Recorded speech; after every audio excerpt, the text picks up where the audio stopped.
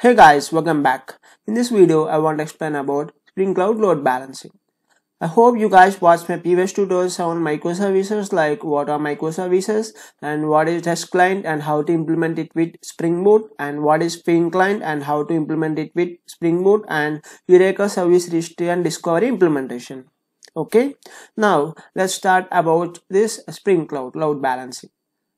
Actually, before going to the implementation, I will explain a problem statement so we can easily understand why do we really need this load balancing. Okay, let's assume we have a microservice, and that is a e-commerce microservice, and it is having only one instance because currently it is just receiving only 1000 requests per hour.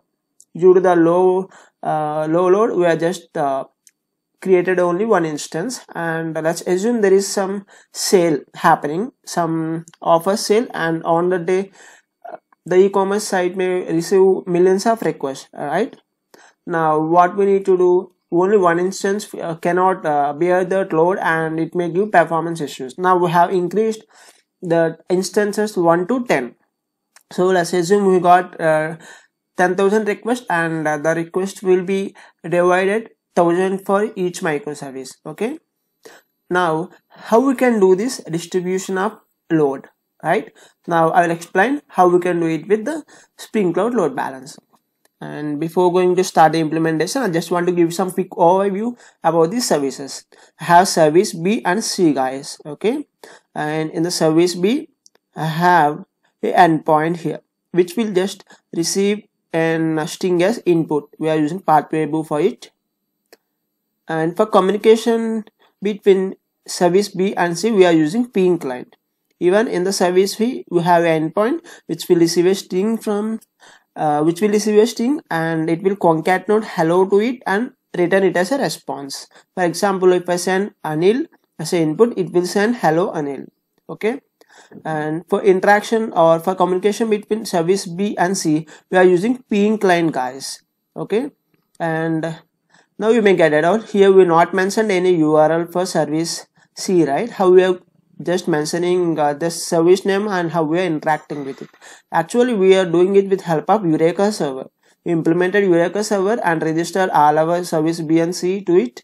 So Eureka server is managing communication between service B and C using the service name only. Okay, I hope you guys know about this Feign client and Eureka. If not, please watch my previous tutorials of microservices. Okay, now what we can do means we need to add a dependency to our service B. Let me go to Spring Initializer and search for Cloud Balancer. Okay, let me say Spring Cloud load. Yeah, you have it, Cloud Load Balancer. Let me click on Explore and let me drag down this. I can find this dependency. I'll just copy it. Let me go to the pom.xml of service B and let me paste it here. Okay, now let's wait for a few seconds for dependency to be imported. Now here what we need to do means we need to create a config class. Here only we'll write some code for distribution of load, guys. Okay, let me say class load distributor config. Let me annotate this class with @load balancer client annotation. And here in the value, let's specify our service name, service B. It is service C, right? We need to communicate with service C, so we are mentioning the service C name here. Now let me create a bean here, public Feign dot builder Feign builder. Here let me return Feign dot builder. Yes, sorry, just builder, not caps letter, and here let me annotate this, it has a bean, and let me say at the rate load balanced. Now let me start the applications here. Let me start the Eureka server first.